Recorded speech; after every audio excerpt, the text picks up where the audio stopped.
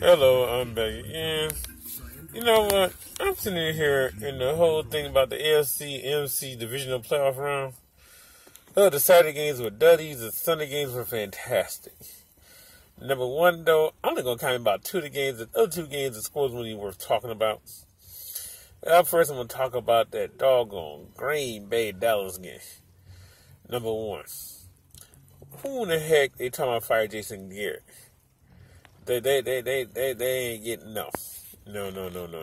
You don't fire a coach after you tell you lost for his playoff game. You lost to a game to two guys been there, done that before. You hit two rookies. As the future's looking bright for Dallas, as bright as no major injuries, and keep Romo on the roster just in case of emergency backup plan. Any guy that may get him to restructure his contract, fine. Number two, in the Pittsburgh, Kansas City game. Unfortunately, Mr. Travis Kelce, Pro Bowl tight end, some of your bonuses is going to go to probably paying the fine for making a comment about the referee. Unless you just that right on. Well, I guess certainly you probably are that right on. But, ooh-wee. Yeah, you told the referee bleep, you can't work at Foot Locker. Man, you can't talk about the referee being unemployed. At least time I mess up the call, you're going to dog about being unemployed. Oh my goodness, that's just rough. Number 3 point I'm going to make here. The Antonio Brown post-game Facebook Live posting. Guess what, folks? If you're that worried about intimidated by the Patriots, then don't Pittsburgh. Don't play.